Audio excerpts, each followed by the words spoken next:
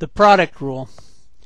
The simplest way to write the product rule is f times g, quantity prime, which means the derivative of f times g, equals f times g prime plus g times f prime.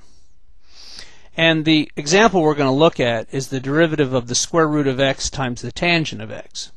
Well, in order to do this problem, you must be able to individually be able to differentiate the square root of x and the tangent of x. The derivative of the square root of x, which is x to the 1/2 power, is 1 over 2 times the square root of x.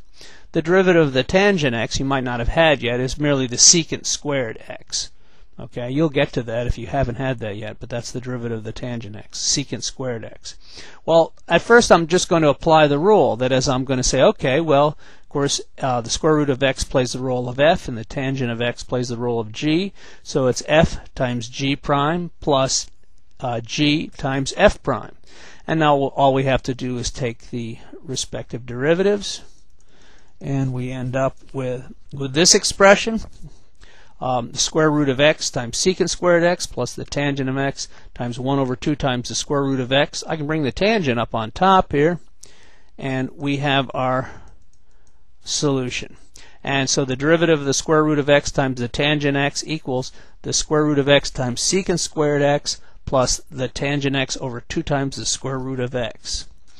The extended product rule is here. Now I have it as 4 functions, f of x times g of x times h of x times c of x, 4 functions, but you could do it for 5, 6, 10 functions.